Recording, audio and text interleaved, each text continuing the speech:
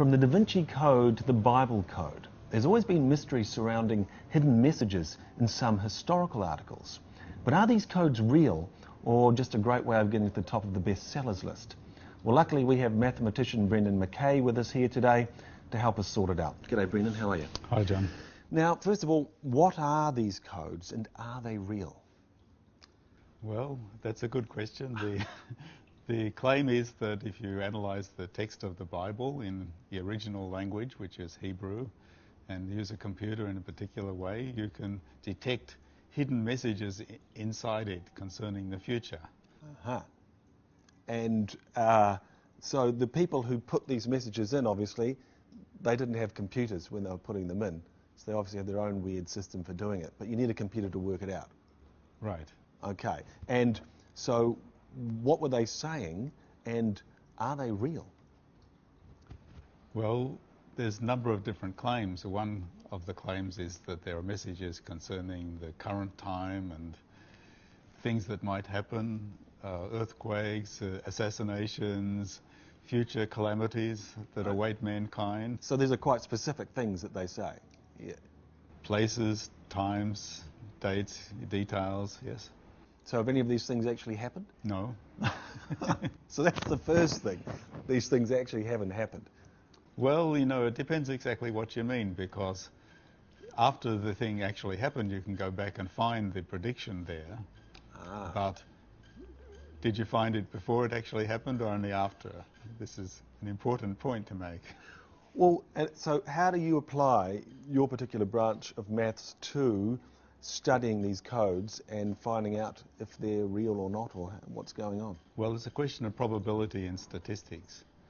We know that when things are truly random, still we find some order within them. For example, you can look at clouds, and every cloud, well, most clouds just look like a random clump of stuff with no particular shape, but every so often you'll see one that looks like a face or an elephant or something like that. Yeah. And unless you're particularly superstitious, you understand that this is simply that random chance occasionally produces something that we humans regard as being non-random. So this is this the human condition, which is constantly searching for meaning and generally in Meaning, a yes. random universe? And it seems like our brains are designed to detect patterns. And so we're so good at detecting patterns that we often detect patterns when there really aren't any.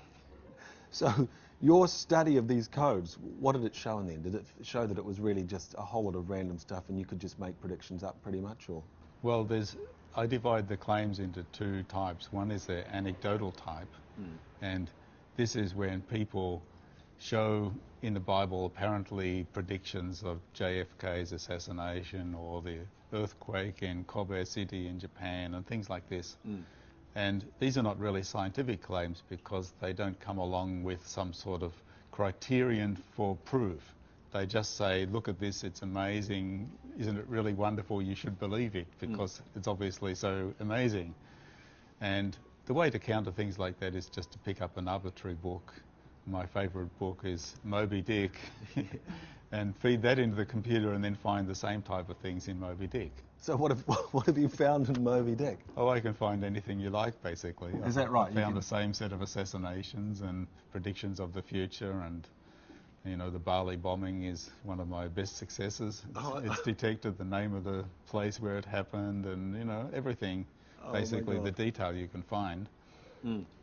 And basically what's going on there is that the computer is so fast and it can look at the text in so many billions of different ways that even though most of the time it just sees random junk, every so often that small probability is there that there's something that appears to be non-random, and eventually the computer will find it. Yes. And then you show your audience just this finding, and then you don't show them the billion other things that were just junk at the same time. That it threw up. And they don't realise that you're really just looking at a needle in a haystack.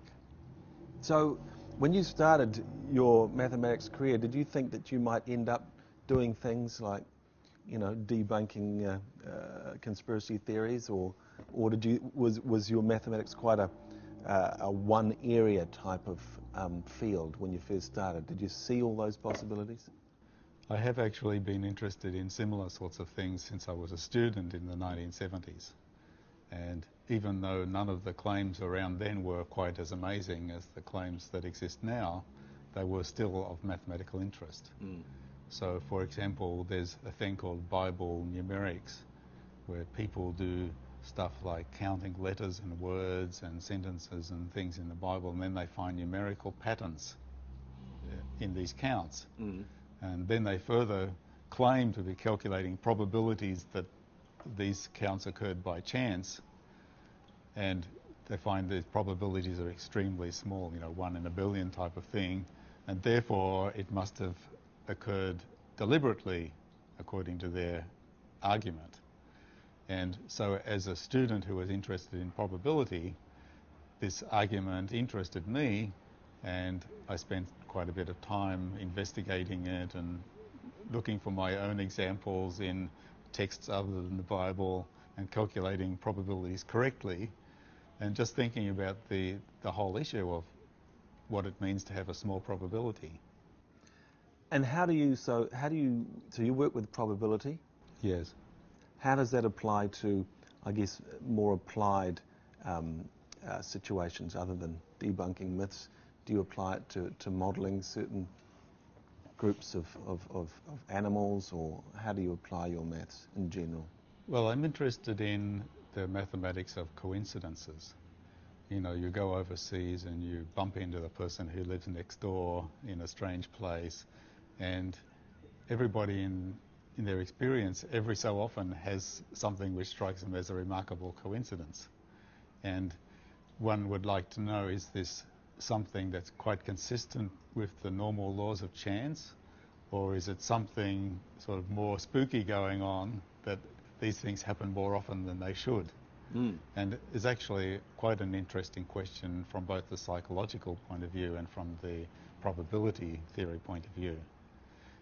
From the probability point of view, the thing is that we're always looking for coincidences, but our mind is open as to what the coincidences are. So it's not, you might meet your neighbour in a foreign country and think that's amazing, but you're just finding one of a very large number, million different possibilities for the coincidence. And it didn't have to be your neighbour. It could have been somebody you knew at high school, or it could have been that you didn't meet them in this strange place, you met them in a strange circumstance, or it could have been an entirely different type of coincidence, which I can't even think of at the moment. But your mind is open to these coincidences. And there's so many millions of different things that you would regard as remarkable. Each one occurs with a very low probability, but there's so many of them that altogether there's a reasonably good chance that one of them is going to happen. And when that one happens, you forget all the others. Yeah. And you just focus your mind on this single thing, and it appears to be extremely unlikely. So can you work out the probability of bumping into an old friend when you're overseas? I guess you could. I haven't really put my mind to that. So what other things do you use this sort of calculation for? Well, from my mathematical point of view, I'm interested in the growth of random structures. An example of that is the internet, where we have this huge network of computers that are connected to each other, and all the time computers are leaving or joining, and they're joining not entirely at random, but with some randomness involved.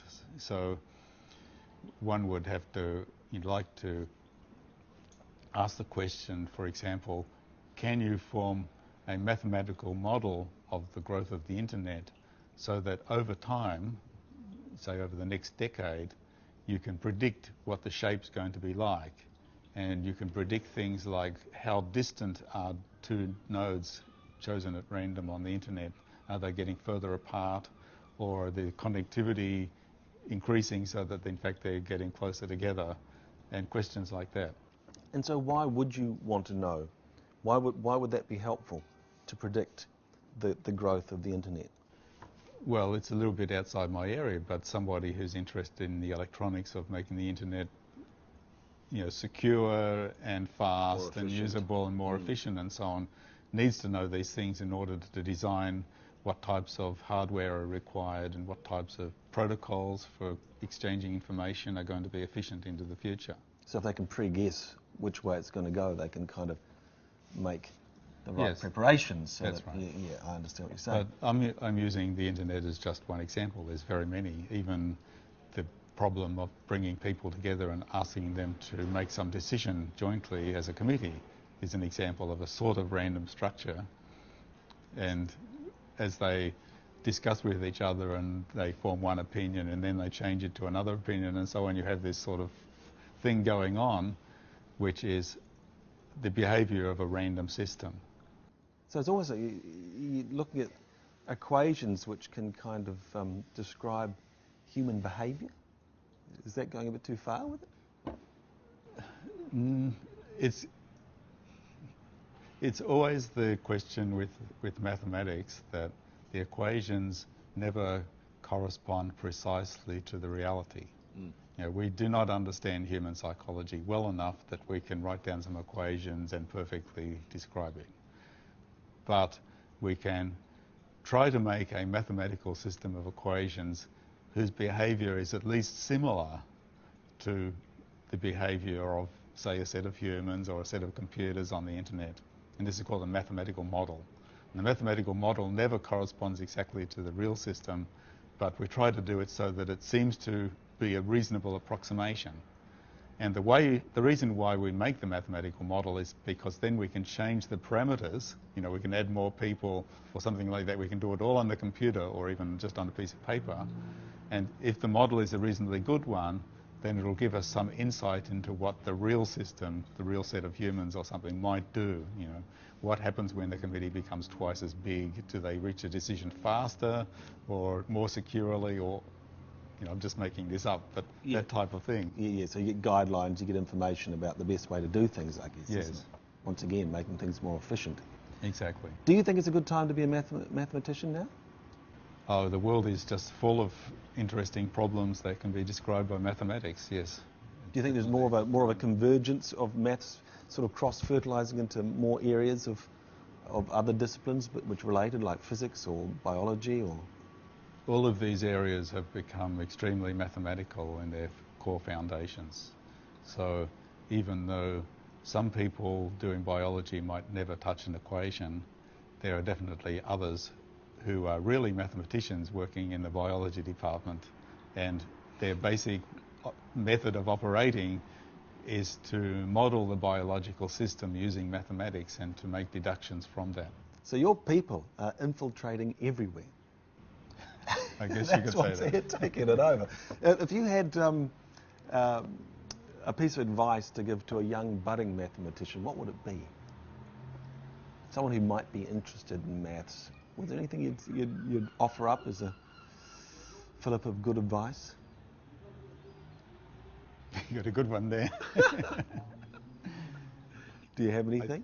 I think one should keep your mind open about applications.